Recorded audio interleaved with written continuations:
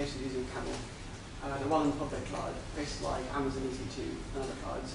But these applications don't run on top of Linux, don't run on top of Windows, instead they run on top of the hypervisor directly. We have OCaml network drivers, OCaml storage drivers, OCaml TCP/IP stack, we have OCaml web servers. The whole thing is OCaml. It's beautiful. And you should try it, it's good. So in this talk I'll describe a bit about who we are, why we're doing this, where we're using this technique, some of our performance results, and I'll close with some thoughts. Okay, so people, yeah, I work with Citrix, and my goal really is to make sure that Citrix's products are more robust and faster, and I think this approach will be very useful for that. And of course, we have also in the room, we have Richard Mortier over there, who does work in Nottingham, there's good research projects there, and Anil needs an introduction. And lots of other people work on this. Before he was famous for OPAN, Tom Gazinier worked on this, and also Harris and Raphael and Barwatch, lots of people work on this, it's very good. So, why are we doing this? And I guess the real reason is because we love OCaml, we want to see OCaml code everywhere. But if my boss asked me, why are you doing this, then I'll have to give him a more nuanced answer. So I would say something like, the modern software stack is very big and complicated. It's very mature, and it's pretty good. But it's got lots of nice abstractions, which made more sense in the past. I think these days, some of the abstractions are a bit outdated, and it's actually quite difficult to make high performance and portable code.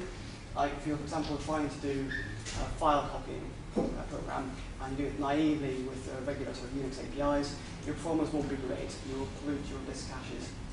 The system performance will drop. Then you think, well, I'll try and use ODirect instead, bypass the disk caches in Linux. And then suddenly you've got page lining buffers and you've got to worry about central lining reads and writes. And you think, oh, wouldn't it be nice if I could do some asynchronous stuff? And you think, well, I use libAO. And then the level of pain just rises to the top, and it becomes a horrific, horrible thing. So yeah, it must be a better way, really. The other thing is that OS is a very good handling multi-user, multi-process environments, very flexible, but it's also difficult to look after. And if you deploy your application from Linux to the cloud, you better have good sysadmin skills to look after it. Otherwise, if you don't patch it properly, then in a few days it's game over. So yeah, it must be a better way, and I think OCaml is part of the answer, and Mirage is what we're using. It's a set of libraries and tools for building applications that run on the cloud. So people sometimes say things like, the cloud is the computer. It's a bit cheesy, but it kind of is true in that you don't really need to worry about complicated different types of hardware now. You can just use the simple virtual hardware interfaces that hypervisors provide. So Zen hypervisor has a virtual network card, and so there's VMware, so it's KVM, and you need to support 2 or 3 of those, and you're basically then fully portable. So we've got blocks and network drivers, and then in Mirage we have a lot of protocol libraries for things like TCP/IP, HTTP, DNS, SSH, FAT32, OpenFlow, lots of things, and these are all standalone libraries that you can use for other projects. It doesn't have to run in this way, but it can run this way, and that's really cool. And yeah, we like ML module system. We like module signatures and functors. And we don't mind recompiling things when APIs change. We don't have any ABIs to worry about particularly, apart from the hypervisor level. And yeah, and a Mirage application really is a single-purpose, optimized, statically linked thing, which we now build in OPAN. And we link only what we need, and all the configuration is built into it, and then we just send it off and deploy it. So I'll describe a few examples of where we're currently using this. So one is, there's a special service that runs on every Zen host. It's a critical service. It's called ZenStore, and it's the means by which untrusted VMs connect to trusted system services in a sort of a secure way, an access control way. And this thing, the original version of ZenStore was written in C. It was a bit of a mess. It was quite slow. And then Thomas came along and wrote a nice OCaml version. It was all very nice and much faster and lovely. And then recently, to make this work in a Mirage environment, to make it work in kernel space, I just took the code, removed the Unix dependencies to the bottom, functionalized the main business logic, and then added a bit of a Mirage glue, and now it compiles fine. And you can run it either as a kernel or you can run it in user space as normal. And it's all brilliant. So this is something that I'm quite keen to use more in future Zen systems. Another example is, say you decide to volunteer to give a talk at OUD and you want to write some slides. So obviously the thing you do is you write your slides in OCaml, and you nick someone else's style sheets, and you link it all up with the web server, you link it with the Mirage network stack, you link it with the Zen drivers. You use a regular OCaml toolchain, of course. Some might call this shaving a yak, I think. But you link it all together as a big Zen kernel, and then you either run it on your laptop, like I'm here, or you run it on the cloud, and make some money or something.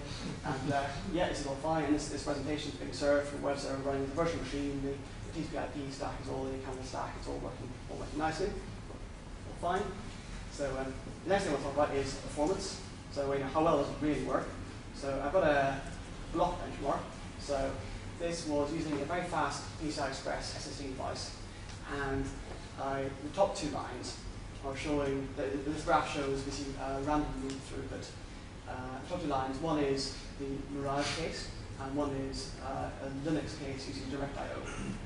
And you can see that they're pretty much the same. They both had high performance. They basically saturated the card at about 1.4 gigabytes per second. That's what I expected.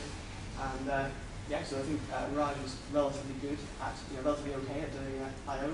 And just for interest, I accidentally turned off DirectIO by mistake when I was configuring the Linux benchmark, and performance dropped massively to only 300, just showing you how tricky it can be to get good performance out of the sort of legacy stack. And actually, because cache get in the way, and also complexity gets in the way, whereas with the Mirage stuff, we don't have such things.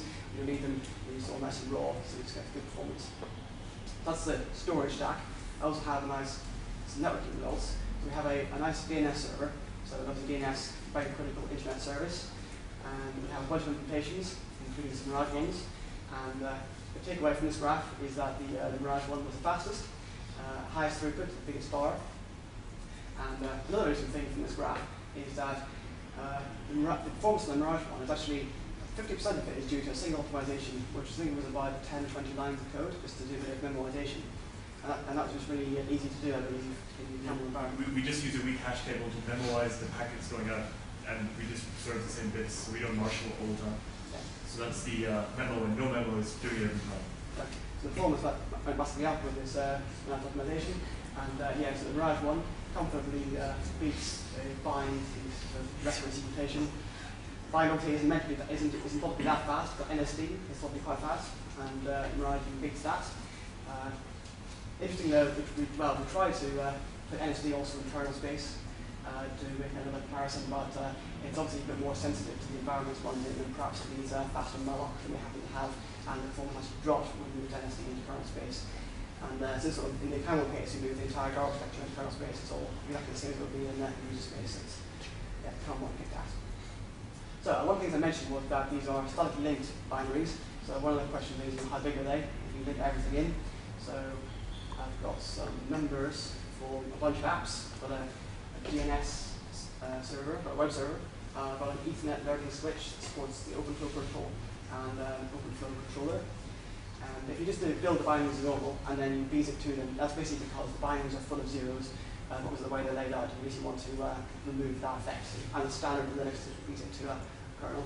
To do that, and then the binaries drop to 390K up to 674K, not very big.